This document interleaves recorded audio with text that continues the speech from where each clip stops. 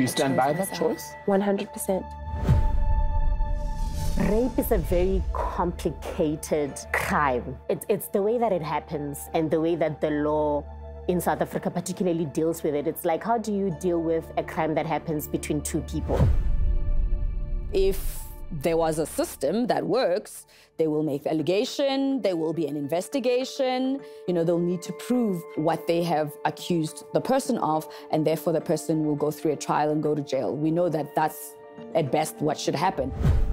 So many victims of sexual violence do not report it, do not put themselves through the secondary trauma caused by South Africa's criminal justice system. And there is no doubt, it is a trauma. It is awful, right? The huge infringement of dignity, the cross-examination, it's a lot.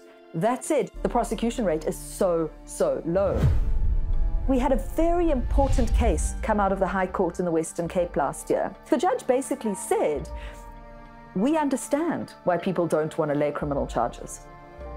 It's not the only way to prove the truth, a criminal charge. You can come to the court with facts and convince the court on a balance of probabilities that you were a victim.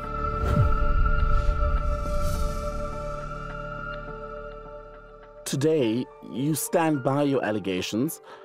Do you still hope to have your day in court?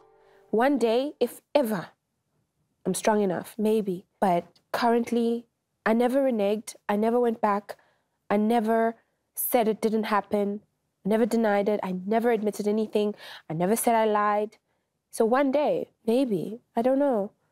But right now, I still choose me every day.